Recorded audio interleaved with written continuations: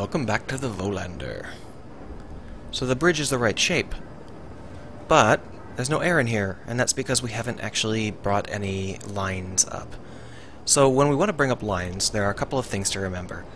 First things first, these are not airtight, so you can't use them in the walls or the floors because air will pass through and you won't have a seal. These are airtight, but they're ugly. So we want to minimize their use. Also, they're expensive. The vent we're using is this guy. So we want to minimize all of that nonsense, and what are we going to do? I think that the best option is to put our vent here.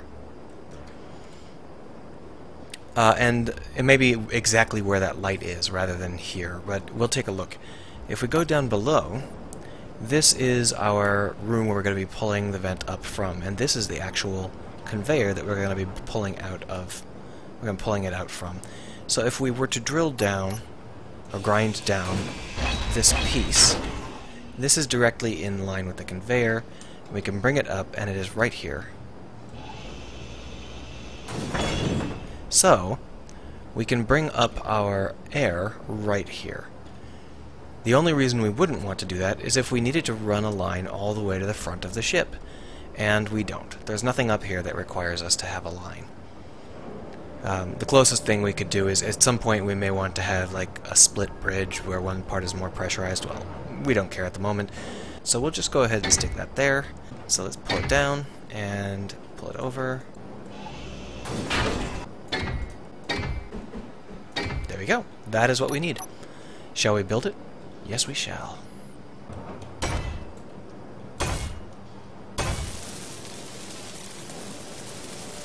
There we go. Now we have a vent. So we're gonna fill in this gap here with just metal plates. There's no reason to be spiffy about it. Just plunk, plunk, plunk, plunk. There we go. I guess it's painted the wrong color. Let's go ahead and paint it black. So this is going to be our very first air vent. So over here, we actually have the other half of the equation, which is exactly the same. But let's start off by seeing whether or not our cockpit is sealed. Because these windows may not be properly installed. These old windows, you know, sometimes they're not properly installed. Oh, yep, they are installed. Lovely. I love it when things work out. Shall we take off our helmet? How you doing there, buddy?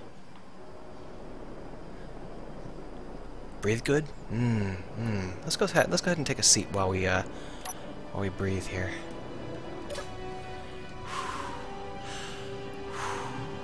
Yeah, neat. I'm a-breathing. This is actually a major milestone. It's quite difficult to set this up in one go like that, and I didn't actually cut away. I didn't actually do any trickery there. That was exactly what I just did. I just set up everything in one take, just like you saw. But it is time for us to say goodbye. It's too bad that the suit doesn't actually recharge when you take your helmet off. It just stops costing you oxygen. Well, unfortunately, I set it to depressurize because we need to do some work, and I'd prefer not to lose that oxygen. Hello? Hello? I have a feeling we're actually full on oxygen, because I don't have any oxygen tanks. I haven't built any yet. Let's go ahead and set this up so that we have some oxygen tanks in the mix. And I can do that because this is a dead end. So there might as well be oxygen tanks here. Tank. Plunk.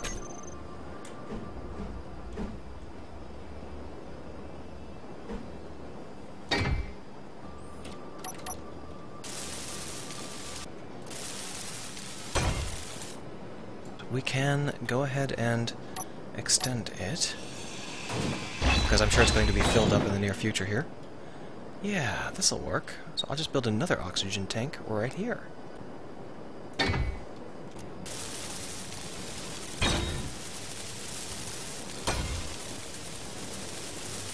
There we are. And hopefully those oxygen tanks will fill up. And we were going to bring up the other oxygen. And this time I'm going to actually use a flush vent. Oh wait, in order to do that, I'm gonna have to change the mods that I have installed. Alright, let's change out our mods. Here you can see a list of my mods. Pause it if you want a closer look. Alright, we're back. So if we wanted to use the new, more advanced mod, we'll go ahead and pull in the word vent, and you can see that we now have 2 new conveyor air vents. Both of which just look stylish as hell. I love the way these look, and if they work, I'll be very happy. We want it to be like this. And then we come down here, and we want to have a elbow and 2 straight lines. Oh. Light.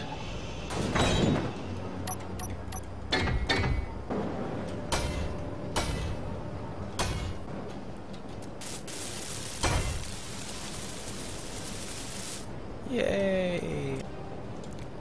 Oop.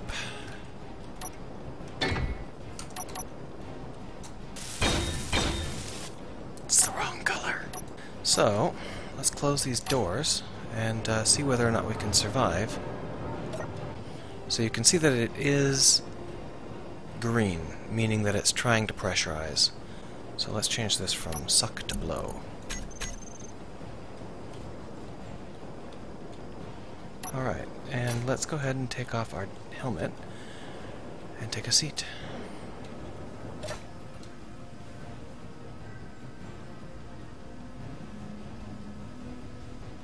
Uh-oh. We need more gold.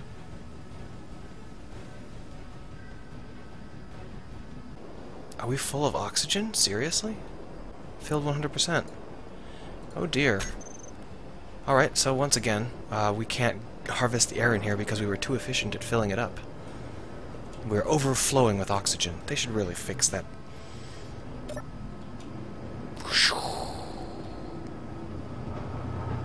Now, in order to actually refill the suit, we have to actually go someplace where there's oxygen to pump into us, like here. Full. Alright, so we now have a pressurizable space, but we're nowhere near getting the infrastructure we need to actually create a space that we can feel comfortable in. To do that, we're going to need to replace this with with the better one. Give me a moment.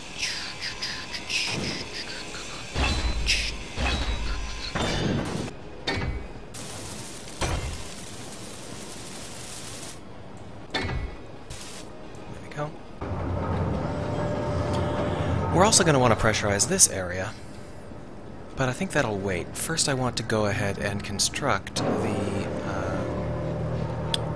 exit, because we're going to need to have an invisible airlock to walk into and out of.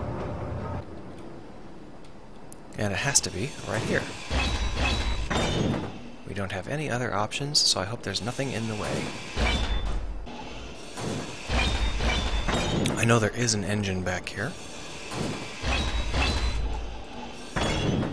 There it is, the engine. Okay. Yeah, that's not long enough, is it? It's gonna have to be a U-bend. Or rather a J-bend. And that means going out that way. These do count as blocks, so you don't have to worry about them not being airtight. Oh.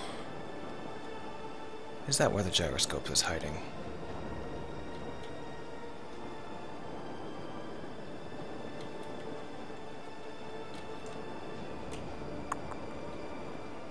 It's in the way. Yay! Are you kidding me?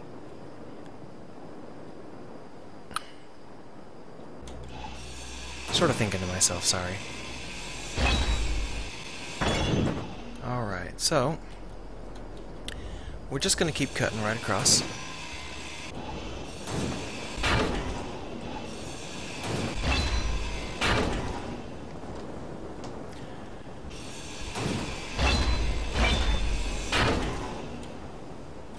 So that's all heavy armor, but I don't feel any need to keep up with that. Light armor is the future, since I'm not getting into combat with anyone. But it would be nice if it were the right color. There we go. So this is going to be our invisible entryway, our invisible airlock. We do have to put a roof on it, but I like the flat look, so I'm going to try and put a roof on it that works with that look.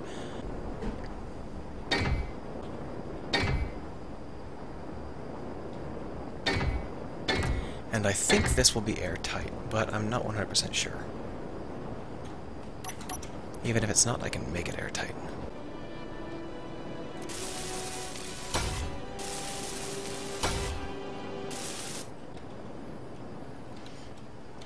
Now I'm not sure that this can be properly pressurized or depressurized, but I do know that we can try.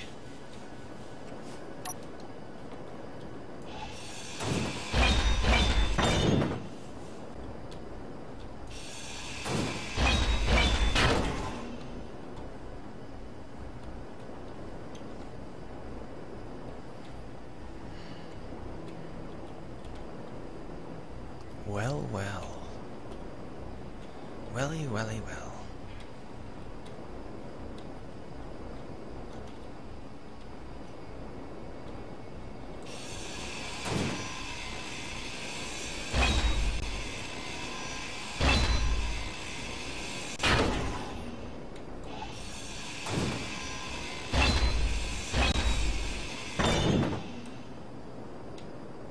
Well.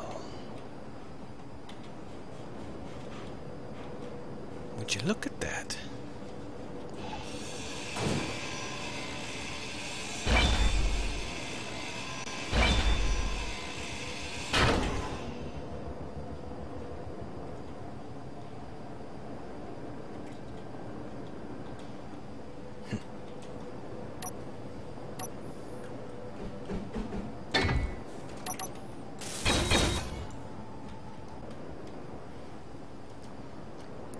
I think we might be better off if we destroy this oxygen tank.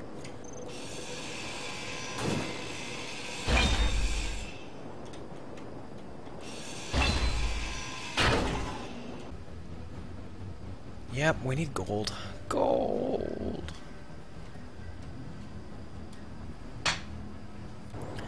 So we want to be able to cut around this corner at a higher speed than we currently are allowed. Goodbye.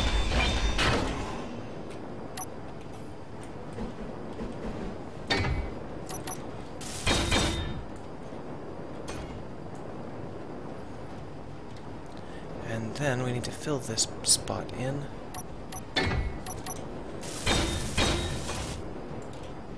Then this is going to be our air.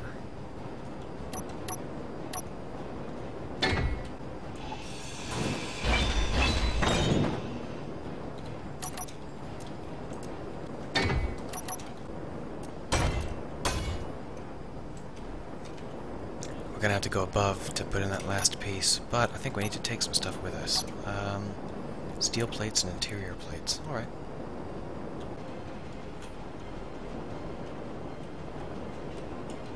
Oh, it would have been right.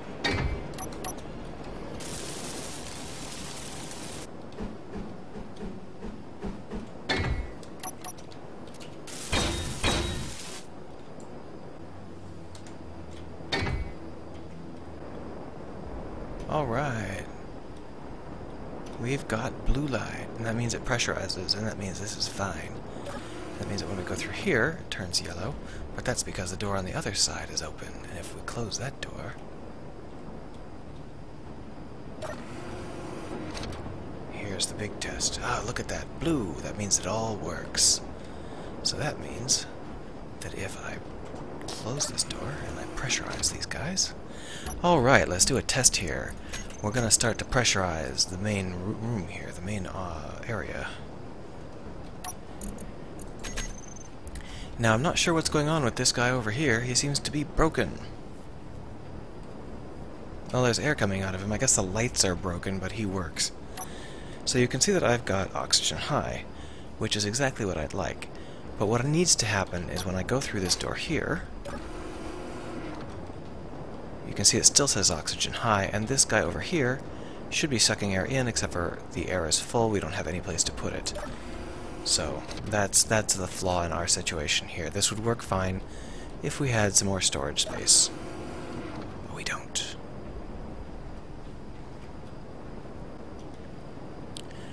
Alright, now we're getting somewhere. We now have a pressurized bridge and an airlock that'll work once we have enough storage space for it. We'll need to put in some more pieces, but for now, this will work fine. Let's get rid of this thing. Let's go ahead and paint this so that we know it's an entryway.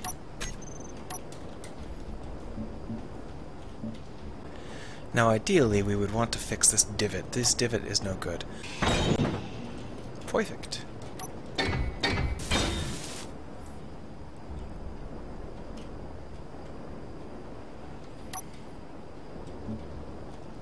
Now I'd really like to paint that block down there. I hate it when that happens, because it's just...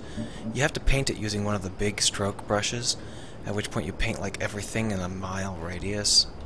And now this is actually a lot easier to get in. We're going to be turning gravity on soon, so that'll work fine.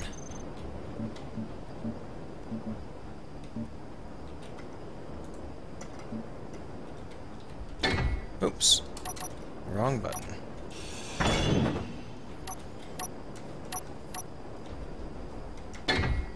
Oops. What the hell? I just hit control. Why is control suddenly dropping down stuff? Wow. For some reason control now counts as a click. I guess I'll use shift. Obviously there's a lot of cleanup to do here. Oh, I just vented a shit ton of gas because I wasn't thinking. Let's go ahead and turn these off. The lights work now. And all of this stuff is now bright gold. Well, whatever. We can change it back later. Let's clean up the area.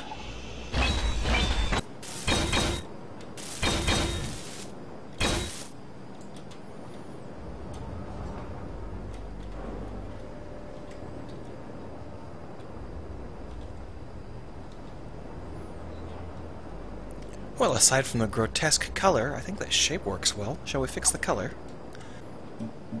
Alright. So right now, this is what our bridge looks like. It's pretty austere.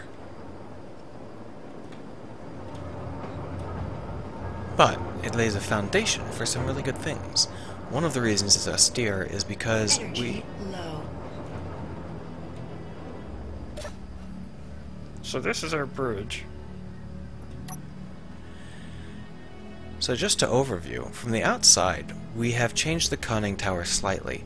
This bulky front end we're going to have to change out because aesthetically it's just ugly as hell. But we didn't change the overall look of the conning tower very much in general. We've fattened it out a little bit. Over here we've created an intake. This is where we'll be able to get into the conning tower without wasting a lot of oxygen. Although first I have to build a lot more oxygen tanks, because we are so full of oxygen that we literally can't depressurize rooms. Those are the big changes we've made so far. We haven't done any serious changes to anything else, but it's only a matter of time. In the next couple of episodes, we're going to take our modifications up a notch and start to install full functionality oxygen suites. And in order to do that, we are going to need a lot more resources. So I'm actually going to end this episode by going and doing a little bit of resource hunting. There we are. Alright, so the cargo bay is empty. Good, we're ready to roll. Let's find some gold. Hey look, there's some gold. Right down there.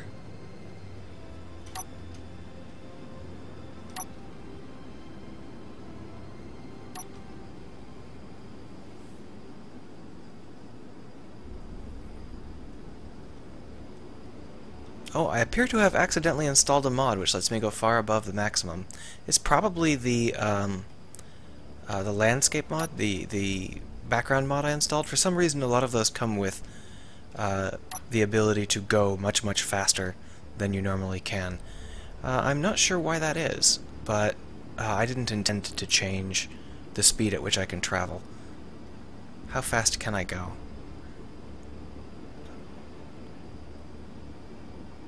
Jesus Christ. It's like 500?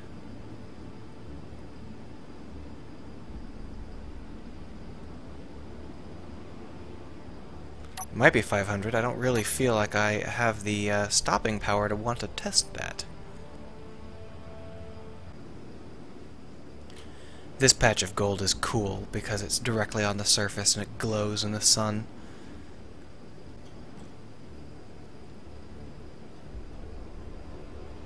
See?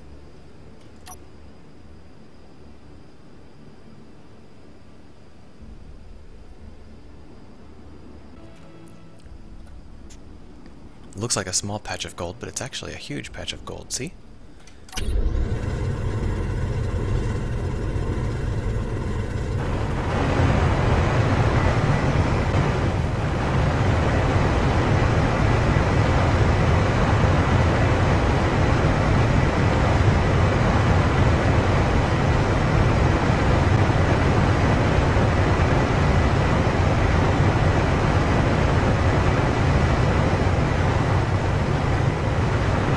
This ship is actually set up, let me show you. This ship is set up such that if I start to catch some rock, it will automatically jettison it. How cool is that? See?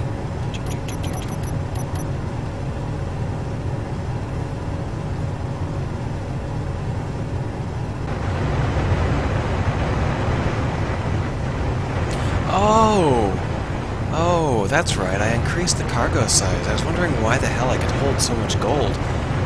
But I actually increased all of the cargo capacities by, I think, 3 times in order to make this not suck when I was retrofitting the ship.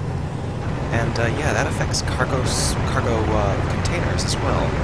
So this ship can hold a tremendous amount of gold.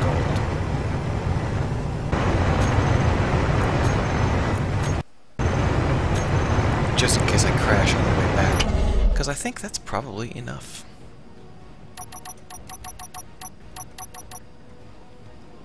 Time to go home.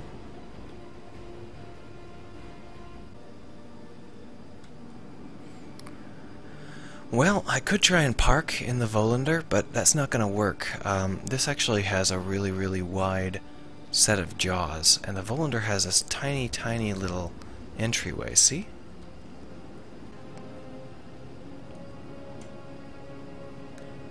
That's kind of too close for comfort. Blunk. Now the gold will automatically be sucked in by the thousands of arc furnaces that we have, and everything will get underway. And I think that's plenty for this episode. In the next episode, I think what we'll do is we'll start to retrofit the Volunder to hold a lot more oxygen, since there's no reason to not allow that. That'll require us to make some interesting decisions about the floor of the Volunder, the inner core of the Volunder, where all of the assemblers are.